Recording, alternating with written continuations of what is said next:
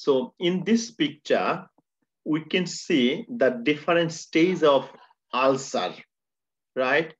The first picture, stage 1, second, stage 2, stage 3, and stage 4.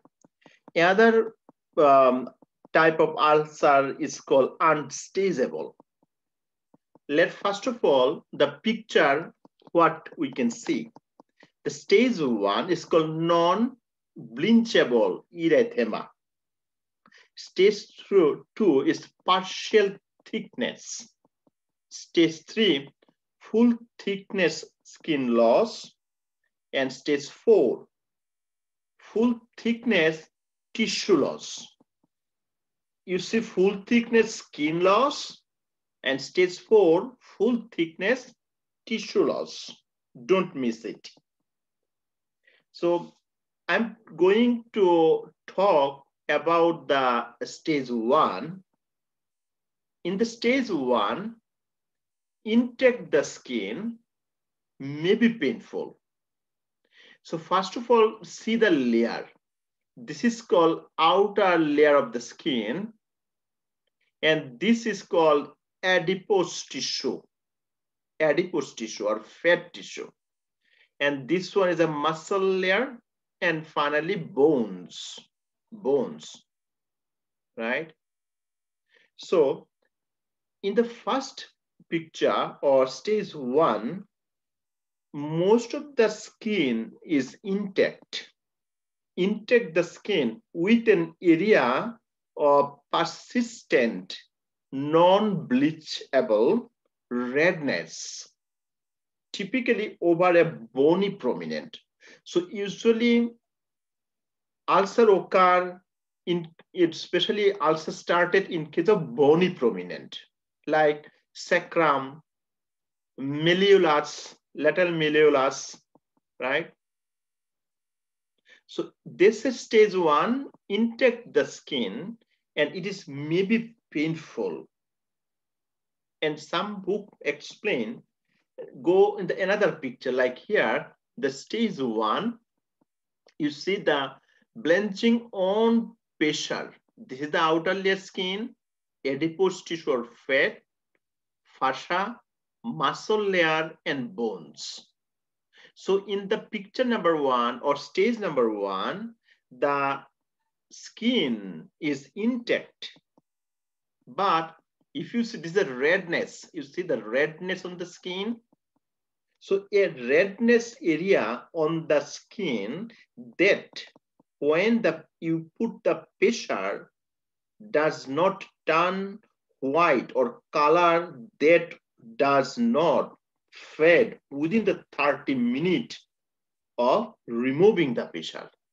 So my friend, if you put a pressure is a good skin, it would be reback the position within a second. But in case of ulcer, this area take time longer to reback the position. 30 minutes long, right? So in this picture, like here, grade 1, you see the both areas are intact but abnormal. They said non-blanchable erythema. Erythema means redness of intact skin. So in the stage 1, intact skin, don't miss it. Intact skin with an area of persistent non-blanchable redness. This is the non-blanchable redness. Typically over the bony prominence. This is the heel, right? Bony area. The big bones on the foot. Here, a bony prominent, which maybe feel, if you touch, you can feel hot, warm, or cold to touch. That's it. If we go in the stage 2, here, you see the stage 2, partial thickness. The shallow open ulcer, it is not deep, shallow. Red and pink wound bad. Go in the second picture here, stage 2, non-blanching cyanosis. So I put 3 picture because of some medical terminology. In NCLEX board, we do not know which terminology we will get. So if you see 3 picture, 3 terminology, there are no way you miss the answering in board exam, right?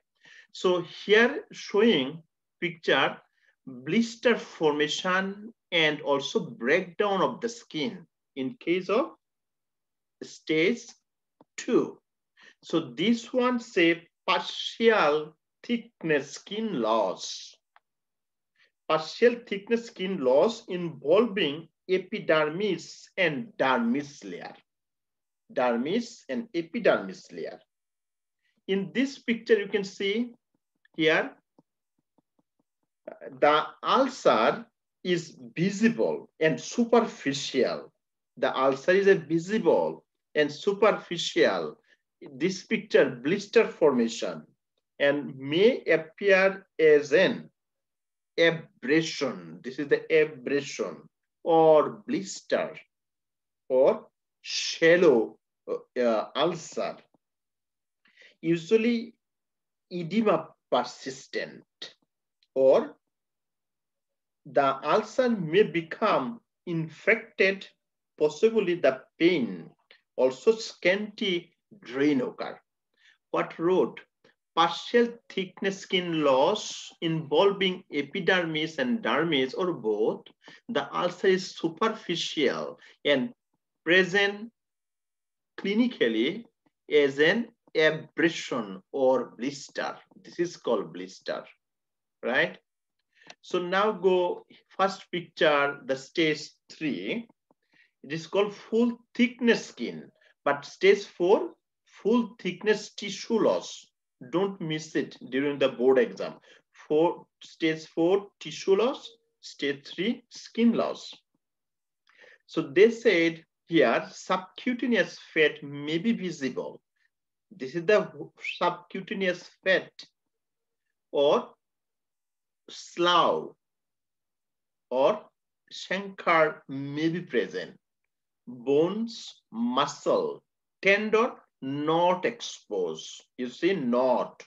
But the stage 4, bones, muscle, tendon exposed.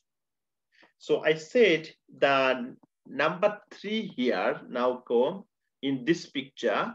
So purulent discharge means pus discharging occur, involve of subcutaneous tissue. So they said it is the full thickness,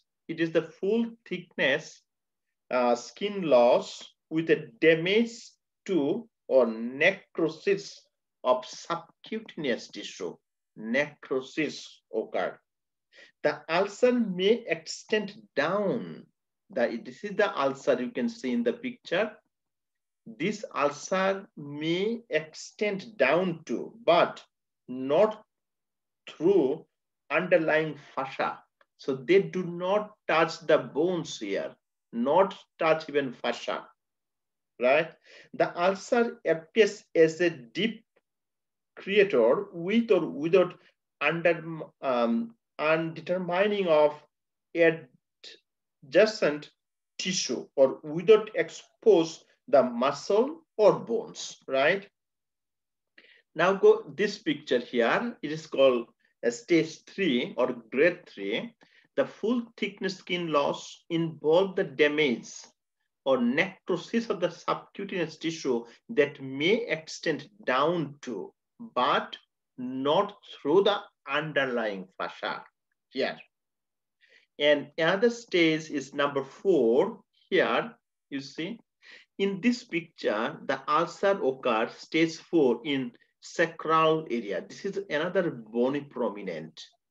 This patient, if lie down for a long time, okay, they can chance to develop a pressure on the area they lie down for a long time. So as a RN or LPN, it is very important how to take care of a patient who have the ulcer or wound.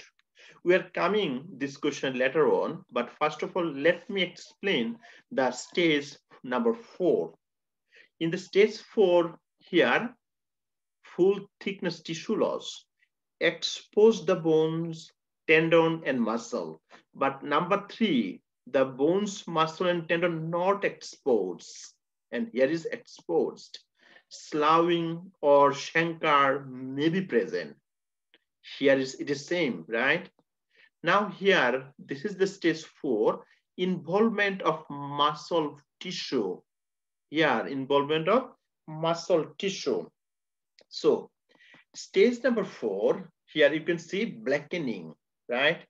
So full thickness tissue loss with a destruction or tissue necrosis. Necrosis means blackening, damage to the muscle, bones, or supporting structure. And there may be sinus formation or deep pocket of infection, chancre, or sloughing. So here, extensive destruction of the tissue necrosis, damage to the muscle, bones, or surrounding structure with or without full thickness skin, right? So if I go back here, another ulcer, it is called unstageable ulcer. Unstageable ulcer means ulcer, those stages cannot be determined because of chancre or sloughing cover the wound. So I said here, like, what is sloughing or what is chancre?